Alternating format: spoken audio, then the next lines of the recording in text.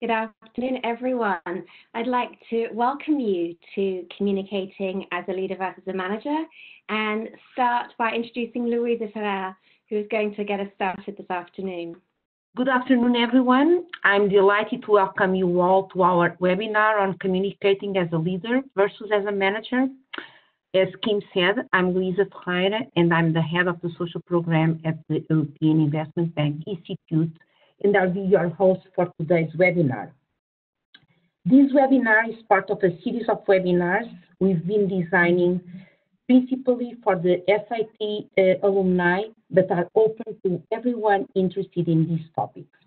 Let me introduce you to today's speaker that many of you already know from some of the programs we run to and offer our alumni, as well as from some previous webinars. Kim Van Niekerk. Kim is a communications coach and a lecturer at the Institute of Fundraising in the UK. Before I give the camera and the mic to Kim, I would like to share with you a couple of logistical points on today's webinar. The first one is that the audio for these events, we hope so, will be recorded and will be available to all attendees at our YouTube channel in about 3 or 4 business days. The second one is how we're going to run the webinar. There are 2 options, and Kim can show you on the screen now the slide for you to communicate with us. One is using the Q&A box, and the other one is the chat box. If we would prefer that you use the chat box because it's much easier to only focus on one. So if you can do that, we would rather welcome you to ask your Q&A questions on the chat box. The other one is during the Q&A session, if it's possible, we may let you ask and share with us some of your thoughts with the group. And if that's the case, let us know in the chat box and I'll try to give you the mic. So it's going to be a challenge, but we'll try our best. So Kim, without further ado, I don't give you the floor, but I give you the mic and the camera. Thank you.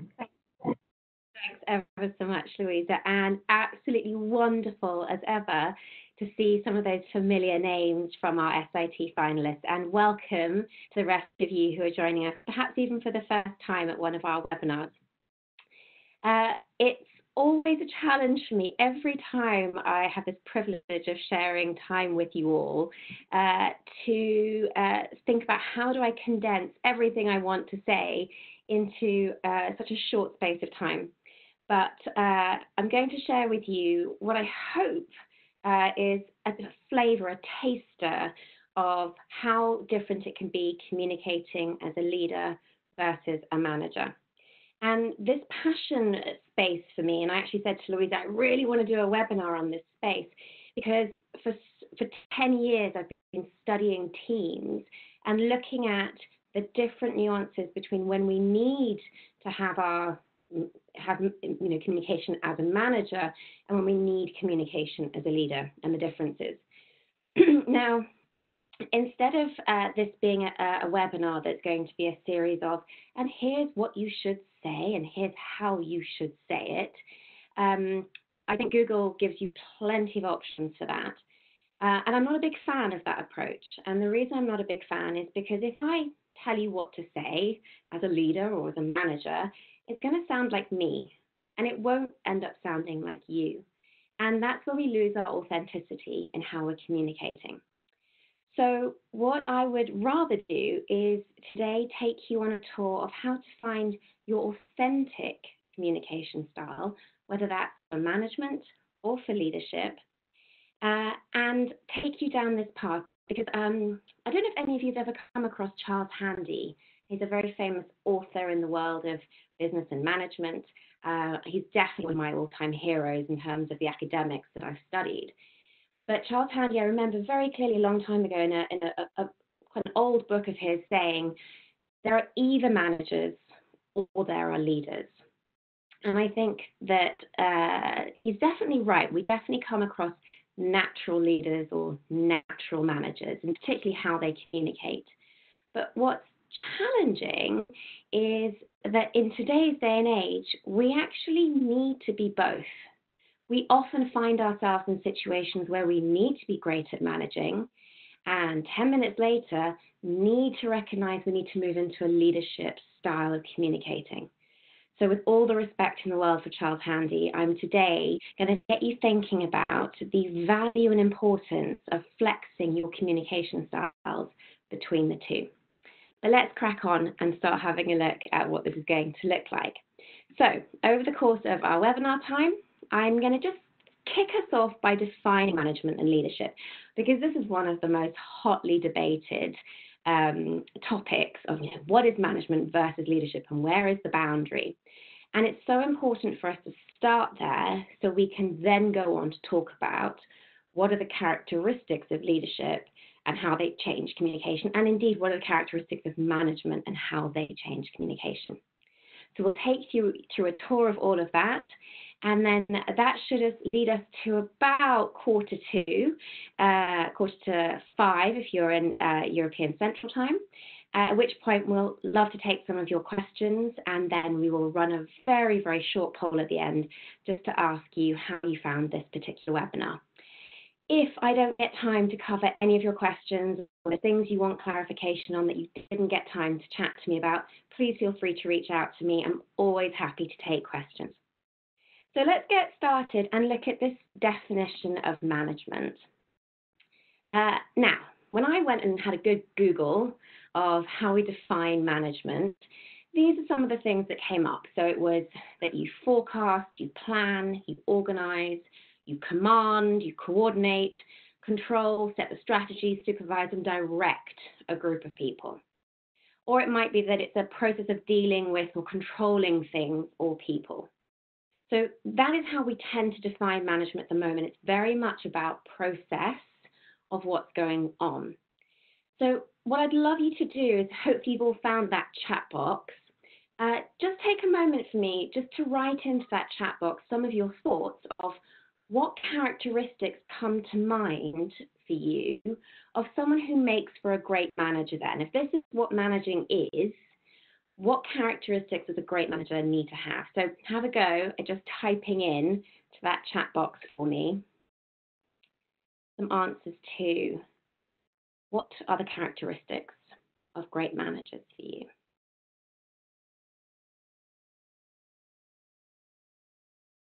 Okay, I'm just going to give you a moment to do that.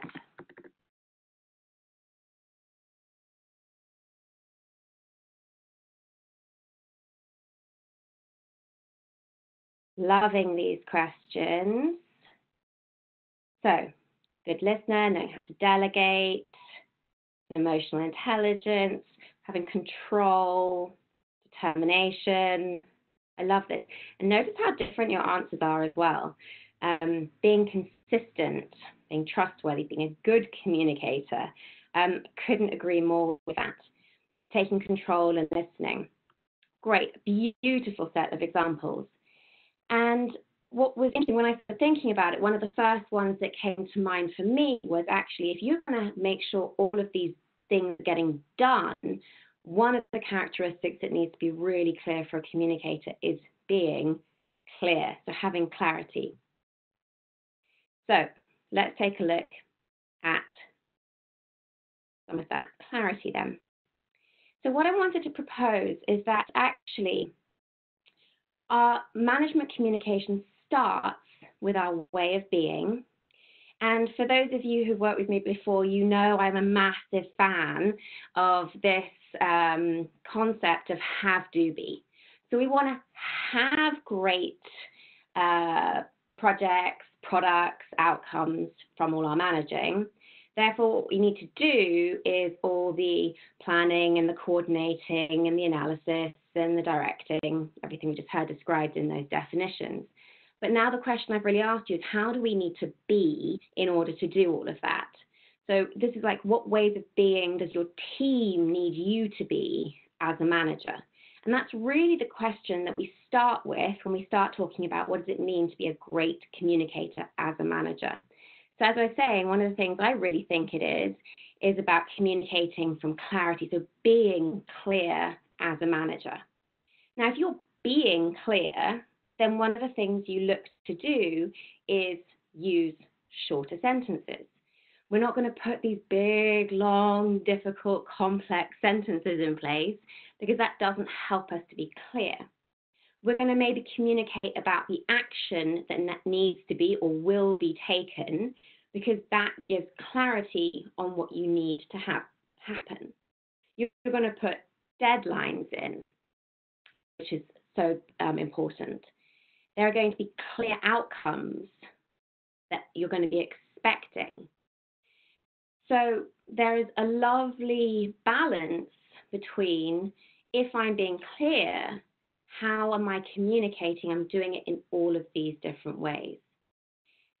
Now, if we were being something else other than clear or having clarity, what other ways could we be? Well, we might say in this, we could be confused, right, as an alternative.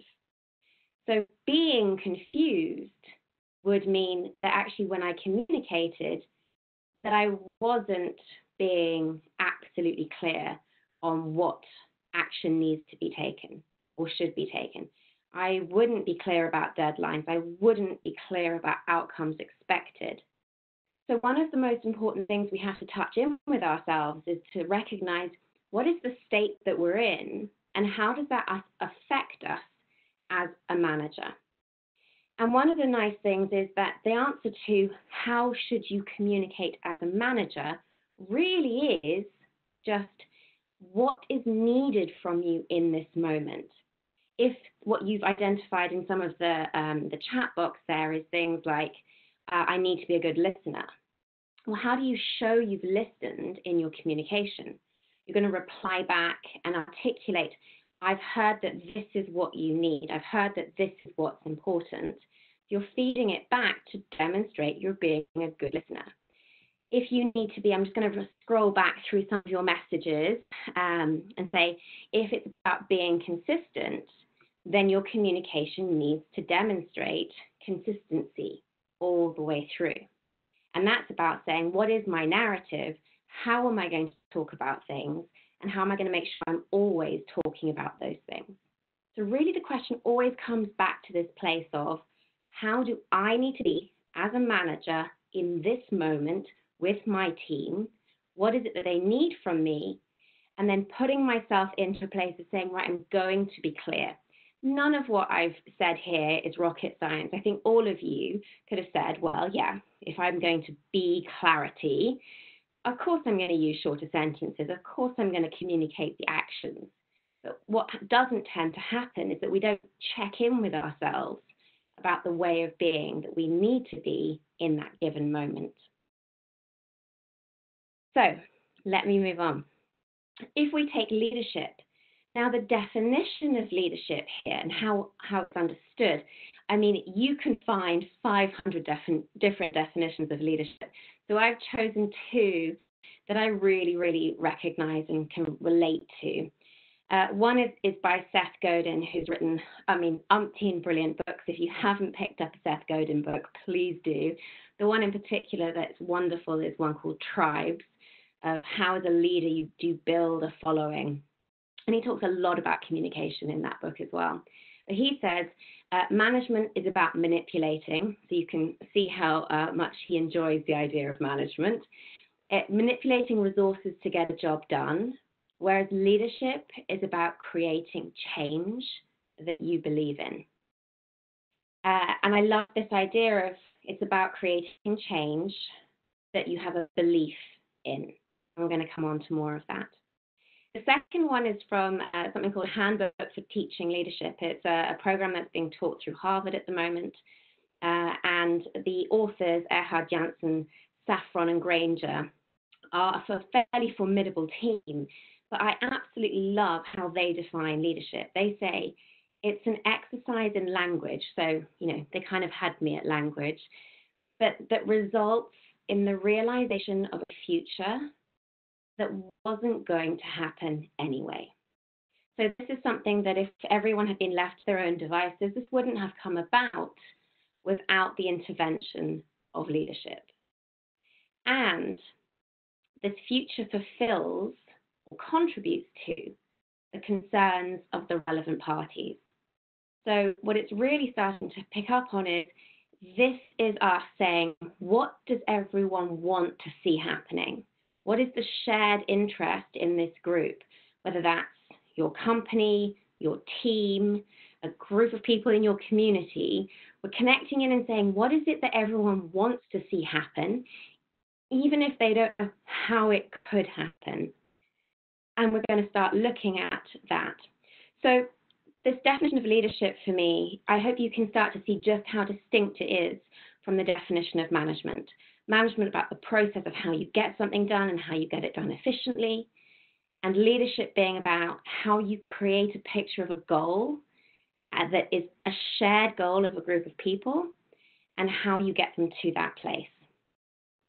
So if we move on then and start looking at what then are the characteristics of leadership communication, for me there are two really clear ones.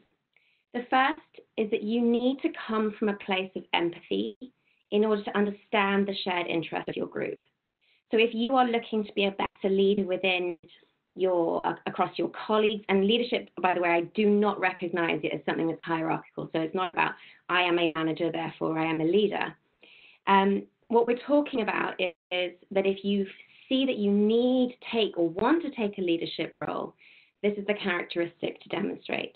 So it's that you show you have really understood what is important to the group that you're working with. And secondly, then we look at the fact that you develop an absolute blind faith, a belief, an unwavering belief that it is possible to deliver the change that your group wants to see happen, or to deliver the project that your group wants to see happen, even if they can't see how it could materialize. So we're going to take a look at those 2 points in turn now, first being empathy, and then we'll take a look at faith.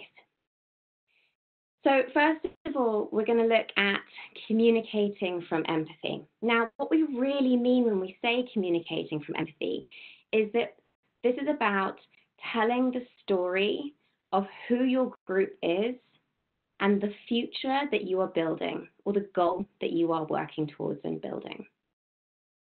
So a true empathetic leader can understand a group, show them that they're understood, and then translate this into a story about who that group is and create a passionate goal for change.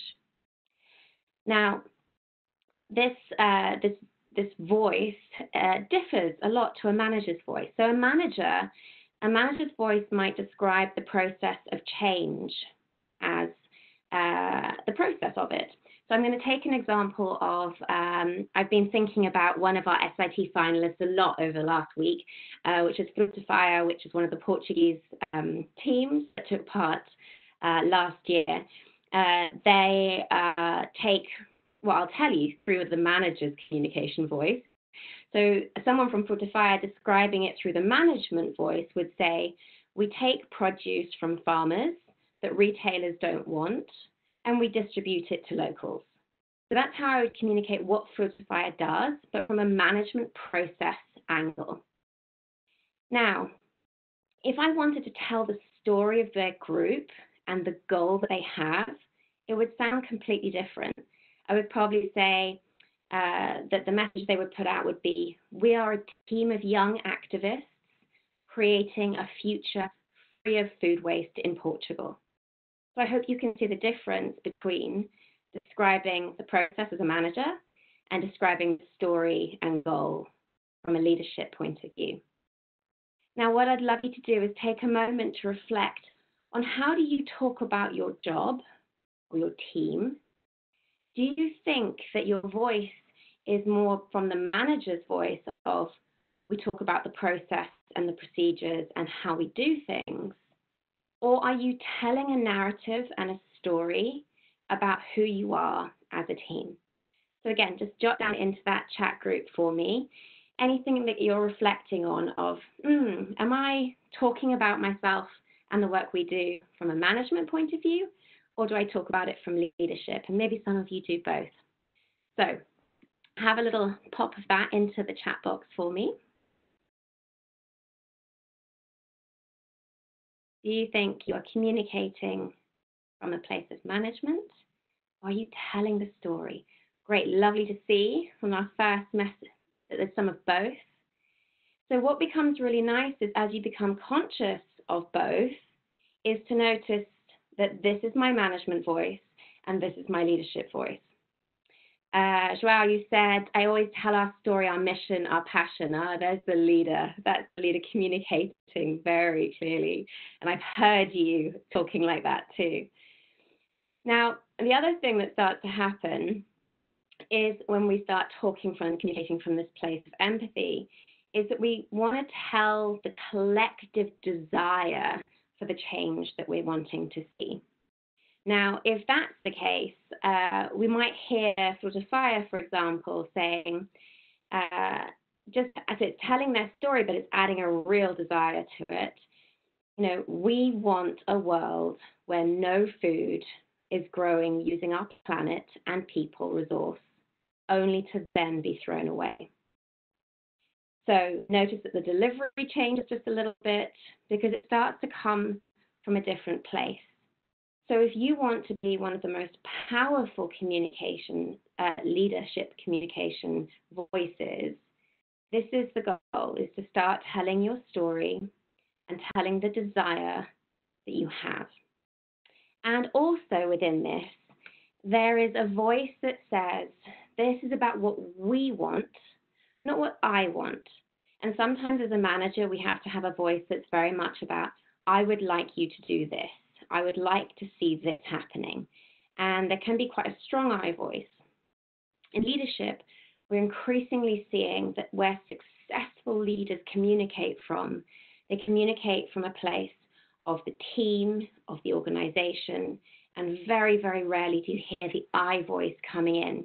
In fact, if you're keen to see research on what really makes truly great leaders stand out from the rest, there was a beautiful piece of research done by a chap called Jim Collins, and his book is called Good to Great, where he studied a number of big businesses and looked at what were the characteristics of the leaders that made the organizations who consecutively beat the stock market stand out. Why were they so much more successful than everyone else?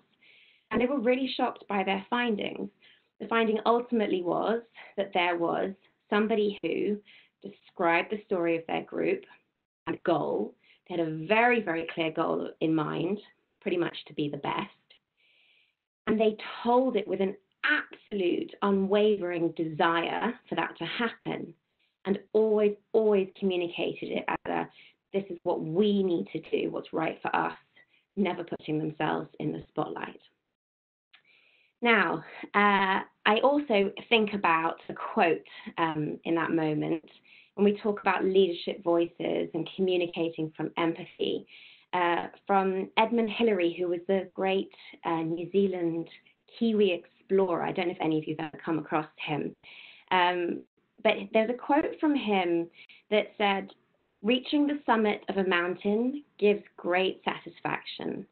But nothing for me has been more rewarding in life than the result of our climb on Everest, when we've devoted ourselves to the welfare of our Sherpa friends. And even in that moment, when he's talking about this incredible conquest that he very much led, he talks about it through the eyes of the team and the group that got him there. And I think that's another thing we have to really bear in mind as we're communicating from this place of leadership, that it's from and all about our team and what we're delivering as our team. Now, the other element of communicating from this place of leadership is communicating from this blind faith, this absolute belief in the goal and it being reached. Now, heading to a goal is about creating change. And I don't know how many of you hear the word change or change management around your organizations, but I hear it a lot. I often get pulled into, moments in companies and organizations where they're going through change. And change is uncertain. Change is scary. Humans are not built to enjoy change. We are creatures of habit. So a leader needs to hold faith for others when they don't have it themselves. when they feel the fear of change, of we don't know how we're going to get to this goal, we don't know how we're going to achieve this project, a leader's voice and its communication needs to say, as I have in this image, we've got this, you've got this. So it's an absolute belief in the team and the resources you have. Now, I want you to think about some of the great leaders that you can think of when those come to mind. Again, take a quick moment to think about who would you list as someone who is a great leader, and just pop it into the chat box. What names come to mind for you when you think of great leaders and great people at communicating in their leadership? So I'll give you a moment just to. Bill Gates, yeah, and isn't he doing a great job of it at the moment? Obama, Bob Iger, Elon Musk, Oprah, absolutely. And you can absolutely hear a belief in those voices when you're listening to them. Nelson Mandela, I couldn't agree more. So, can you imagine if Nelson Mandela had said, maybe we'll end apartheid. It's a really good goal. So let's hopefully try and do that. It would have been crazy to hear him saying that. Instead, at the very famous Rivonia trials, when he gave a 3-hour speech, he said, "This is an ideal for which I'm prepared to die." The belief in this cause, in this project, was absolutely concrete. So one of the things I want you to reflect on is how concrete and how strong is my faith as I'm communicating? Because we all have bad days. There are all days when we think, oh, was this really a good idea? Can I really do this? Can my team really do this? Have we really even got the resources to pull this off? We all have those doubts. And I work a lot with social enterprises and nonprofits or teams that are really, really stretched for time or other resources. And there's always this sense of, well, we could get there if we had this, this, and this. And this is where this leadership voice becomes absolutely at its best. Because what it's really saying is that as a leader, you can make a very different message than if you're a manager. A manager would look at, we don't have enough resource, therefore we can't do it, right? It's a supply issue. Whereas a leader looks at a situation where there is an imperfect situation, imperfect resources, perfect time, whatever it might be, and says, what can we do even in this imperfection? And a leader asks for change to be possible even in a completely imperfect world. So they don't deny that there is a lack of resource, a lack of time, a lack of, whatever it might be, or a lack of skill set, but they say, can we do it anyway? And that's a very, very different message. And what I call this is holding duality. So you can be both present to the reality of, yes, we have limited resources, or it's an imperfect time, imperfect scenario, and how do we make it happen? And that's a message that is absolutely part of our leadership voice. And you'll notice I've highlighted the key word in that consistently is always and. A leader can acknowledge failures and challenges and the possibility of success anyway. Think about the people who've gone and achieved things that no one thought was possible, built things no one thought was possible, been to places no one thought was possible. Because there's a leadership voice and a message that holds the faith that we could try and we could get there. I'm always reminded of a crisis management moment that I was brought into a couple of years ago. And one of the techniques we were looking at is how do you communicate as a leader, from a leader's place, when there's a crisis going on that is devastating for the organization. And yet you want to keep customer, stakeholder, supporter faith in what's going on in the organization. And this "and" word pretty much was the savior in that crisis moment, because communicating as a leader from faith says, this crisis is happening, it's devastating. They even unpacked how they felt as a team, and we absolutely know and believe we can recover from it. So holding this duality is a very, very powerful message that you can send out to people. And a leader will shine a focus in their communication on the part that's helpful to stand out, on where our efforts should remain. So in that duality of things are going wrong, the world is imperfect, and it's still possible to reach our goal, the leader says, through that kind of communication, I'd like our focus to be on how we can still reach our goal. And that's where you get a really, really powerful message coming out and inspiring a team to keep steady and keep moving forwards towards their goal. But it's not easy to stay in that place. So one of the other things that a leader has to be able to do is not only communicate from a place of faith, but to be comfortable communicating from a duality in themselves. Even leaders feel doubt and fear and anxiety.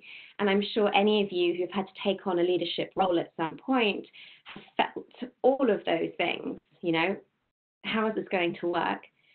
But great leaders communicate that duality to bring the authenticity to their teams. So they say things like, there have been moments, excuse me, when I've worried about budgets, when I've worried about our deadlines. And I also know there's a team here that can get us over the line and make it happen. So you're constantly being open about the duality of feeling the fear and trusting that you can absolutely still hit your goal. And where I said here that great leaders can also mirror the strengths in their group, what I really mean by that is that great leaders, when they're communicating to people, don't communicate to their weakest parts. They communicate to their strongest parts. So I'm thinking about an example I'll bring up a bit later, but when you have a team and they are demonstrating their flaws, they're even sharing their flaws with you. To sit and allow that to be the case and think about how am I going to manage it will be a management process. But a leader would communicate with someone in that moment from a place of, I see that you want to get stronger in X areas, and I can see your strengths in these areas. And I also can see your potential to grow and develop into those other things. So they hold a belief in individuals and their teams that even with the imperfections that somebody has, they absolutely can and will get stronger. And there's nothing like watching somebody really begin to shine and come out of their shell when they have a leader who sees their greatness, sees their potential, and communicates to it. The other thing that we see when a leader communicates from a place of both empathy and faith is that they really have to live by the standards that they're talking about. When a leader says, we can feel the fear and do it anyway, they have to be able to demonstrate that they are feeling the fear and doing it anyway. And in fact, this was one of the key points that Jim Collins came up in his book, Good to Great as well, is that all of these leaders consecutively said, I hold myself accountable to the standards that I'm holding you to. So these leaders know that one of the greatest goals they have is keeping themselves in check. And so leadership communication really, when we're talking about how they need to hold themselves in check, starts with their way of being, starts with our way of being when we're being leaders. And just the same as being in a manager, we can have this concept of have, do, be. I want to have a team that's inspired and knows the goal and knows where they're headed and knows that they can get there. And what do I have to do in order to achieve that? Well, you have to be able to describe that vision really beautifully and clearly, but you also have to be at this place of empathy and this place of absolute faith that your team can get there, and lots of other ways. So what ways of being does your goal and your team need you to be as a leader is the question I have for you. And this takes a bit of time to unpick this as a question. But if you think about, there is no right or wrong leadership. It's just what's needed and helpful as a leadership style within your team, for your project, right now, for your organization right now. What are the qualities of leadership? So I've picked out the two from the definition of empathy and faith. But what else do you think it takes to be a powerful leader, communicator? So have a go again at thinking about what are the qualities of powerful leaders. You might want to think back to some of the people you mentioned, like Martin Luther King and Mandela and Oprah and Obama and those names. What are their ways of being that make them so powerful? Passion, and I love that, absolutely. They communicate from a place of being passionate. David also picking up passion. Angela, clear, honest, absolutely. I also think some of the best leaders are compassionate and understanding as well. I love this, yeah, different to unexpected, transparent, absolutely. In fact, I had an email recently from somebody, and they were in a leadership role and they were having to communicate a very difficult scenario related around fees for their product. But they openly said, we are going to be completely honest with you. And they unpacked all the detail of where their finances stood. And it was so powerful in terms of leadership. You want them to be able to resonate with a wide range of a wide audience, absolutely. Genuine, constructive. Right, I love this. So you're clear on these ways of being. So my question then is, actually now if you put yourself and you're saying, right, I'm going to be passionate, I'm going to be transparent, I'm going to be genuine, and I'm going to be constructive. What does your voice sound like when you communicate from that place? Because you are going to say things with an energy and a passion that's really exciting. And I'm just reading as well, I think it's very important to transmit calm, absolutely, in the worst situations. I think I couldn't agree more. That comes back to that belief element. If you are calm in a crisis, it signals to the rest of your team that it's okay, that you will find a way through it. Understanding the aspects of your subject is showing people that you understand, absolutely. So you know the answers, right? But what doesn't happen very often is us communicating from these places, right? We kind of go, oh, that's how Obama does it. But actually, this is how you can do it as long as you are checking in with your state before you communicate. Now, I've been guilty of it in the last couple of months, or the last month, and I've watched a lot of people doing exactly the same. But we often communicate as leaders on the sort of cuff, you know, last minute, you're cornered and someone asks you to say something, and it comes from whatever state you're in. So if you're feeling anxious about something, fearful about something, and you communicate from a place of fear as a leader, you can imagine how different it would start to sound. If I communicated to my team about the future of our business from a place of fear, I would say awful things, really take them down a dark place. And so communicating from a place of calm becomes really, really crucial. And I don't have to give you the words. You can start to imagine and even pick scenarios where you can say, actually, I know I've communicated from a place of anger or a place of fear or a place of anxiety before, and that hasn't given me the leadership voice that I wanted. So that becomes the goal of how we stay really focused on this is how I want to be, and if I'm going to be transparent and passionate, this is how it sounds, and these are the words, and this is the voice that I start to find. So what we start to see is that leadership or management and our communication, it's not about being perfect in our communication. Actually, more than anything else, it's about empathizing with the goal and the team and understanding who they need you to be in that moment. And you asking yourself, as a manager, who do I need to be for my team at the moment? As a leader, who do I need to be for my team at the moment?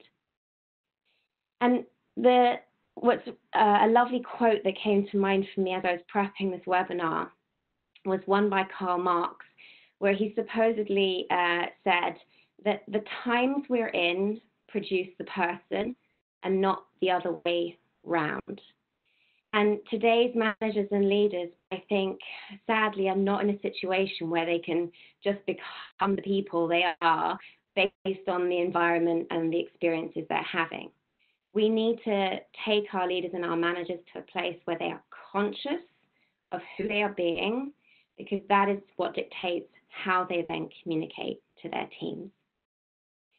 So I'm going to, I can see we've already got a couple more extra questions coming in.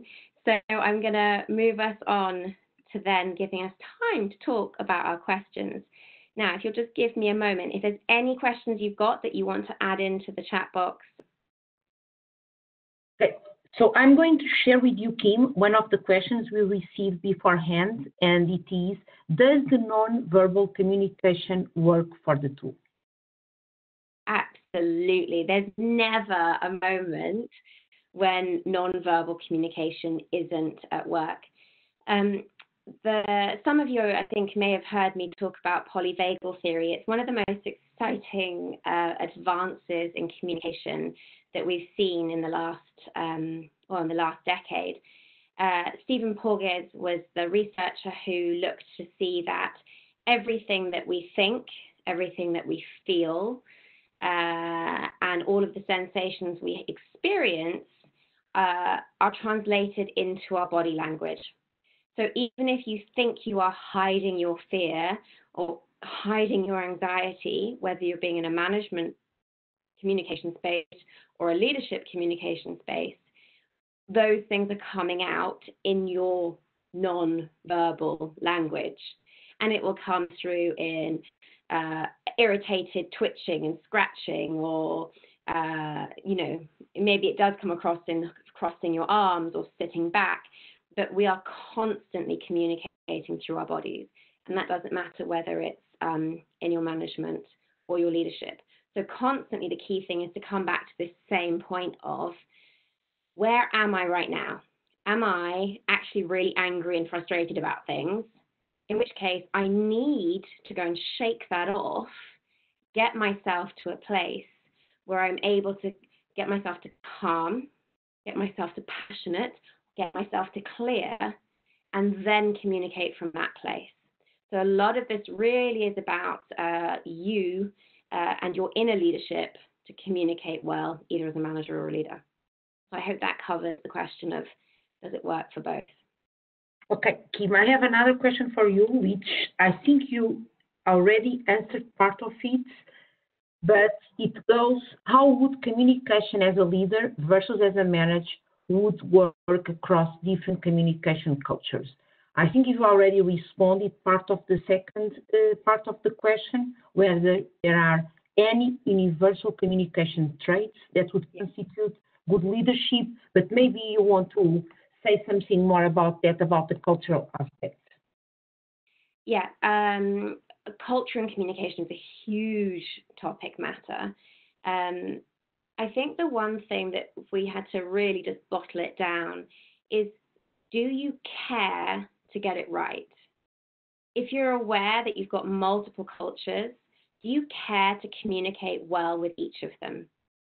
Because if I was going to say to you, right, go into a place of being that's a place where I'm saying, I care to get it right, then one of the things you might say to somebody is, I'm only familiar with communicating in these cultures. I really want to make sure that we have a great working relationship. And please tell me if at any point I happen to offend or get things wrong in my communication if it's interpreted differently in your culture. Because that just shows somebody that you care and gives you the opportunity to have a dialogue openly about when it goes wrong. You cannot study the ins and outs of every single culture, particularly when you work in a really multicultural environment, but you can make it clear to people that you care to get it right. So don't worry about being perfect, but communicate in the beginning from a place of caring. And yes, I think if I had to pick out universal communication traits that constitute good leadership, it would be empathy and faith. Those two things. That without doubt, people love it when they feel understood, and people want to follow someone who believes that something's possible, especially if it's what they believe, that what they want to see happening. Thank you, Kim. Another question, which is, what about your advice when it's written communication? Well, the lovely thing about this as an approach is that it's really the same thing. Every time you sit down to write, and this is polyvagal theory all over. So polyvagal theory will say if you are in a place of fear, if you're in a place of anxiety, for example, your mind, your brain cannot find the words that are going to be the most passionate, the most powerful. Instead, it finds the words that are related to your place of fear and your anxiety. Even if you're handwriting something, your handwriting can change if you're in a place of being angry versus being in a place of passionate, determined, excited. So everything comes down to always checking in with where am I before I write this. Do I really want to send this in my management role from a place where I'm not feeling certain? So perhaps you need to go away and do that before you start writing that email. But also, I think what I'd really say is take care with your words. Words are precious. Have them come out of you from a place that you're conscious of. Communicate from a place where you said, this is where I want my words to come out of. And it doesn't matter whether they're written or whether they're verbal. A manager I was working with recently said that she turned to her team and said, just sort yourselves out and just get on with it. And I said to her, right, so what place was that communicated from? And eventually she said, actually, no, it came from a complete place of fear inside me. And I said, okay, well, if instead you picture yourself at your most confident, your most relaxed, your most caring, what would you have chosen to say to them in that moment instead? And she said, you guys have got this. And it wasn't that the situation had changed, it was that she was able to put herself into a different place. And now you can imagine the difference in reaction she would have got from the team that heard, just sort yourselves out, versus the team that would have heard, you guys have absolutely got this. So it doesn't matter whether it's writing or verbal, it's all about this place and this state. I cannot see any question right now on the chat box. Maybe they were sent directly to you. So do you want to check your chat box? Otherwise, good. Yes. So I'm just seeing that we've got one question about, do we need to hide our fears? I think that authentic communication says no. We don't need to hide our fears. But you might want to check in with yourself about how legitimate your fears are in the first place. So one of the nice things you can do is go away and have a conversation with yourself before you have a communication with your team. And just check in and say, okay, I'm definitely feeling fear. Great. Is this true? Is it true that this is the only scenario? This is the only thing that could be happening? Is my fear the only reality?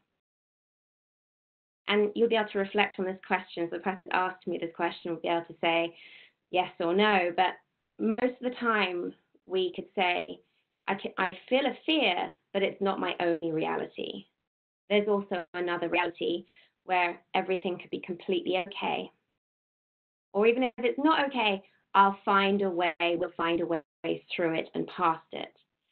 So you need to have that conversation with yourself first, because otherwise what tends to happen is you go up and you talk about your fears and they all come pouring out of you and everyone's like, wow, there's a lot of fear coming from our leader. And you want to be able to present the balance. So once you've had that conversation with yourself, you can come forward and say,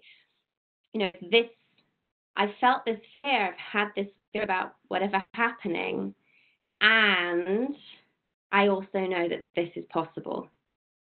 And that's where you get a nice balance. Now, if you hide your fears, it comes out as a bit of like brainwashing. Don't worry, it's all going to be fine.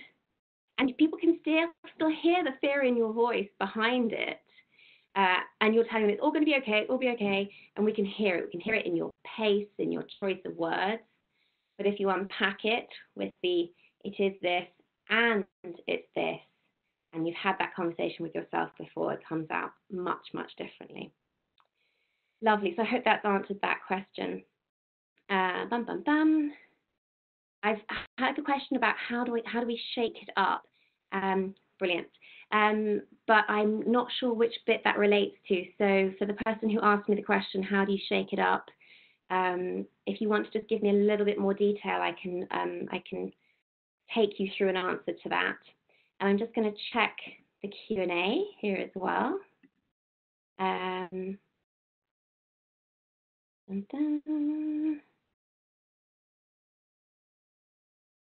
I've just got comments really coming through in the Q&A. So if anyone wants anything is slightly more specific, I'm really happy to take a closer look. Okay. So I think that's perhaps all of our questions that have come in so far. What I would love to do, though, is say if any of you have got any further questions, please, of course, feel free to get in touch. We're going to be running webinars throughout the rest of this quarter, unpacking even more about language and communication. So we hope you come back and we'll share some more as well. We would love, before you go, first of all, say thank you so much for joining us. But please don't go anywhere unless we can get you to do this poll for us. Now, I need to find a way to make sure we can get you to do the poll, Louisa. Denise is on it. I just would like to thank you for another great webinar, and I would like to share with all the attendees that we'll have another webinar on a different topic, DIB response to the COVID crisis, in early May, so stay tuned. The poll is there so everyone can answer and then leave. And thank you so much for listening to this excellent webinar. And thank you, Kim, for another great one. Thank you.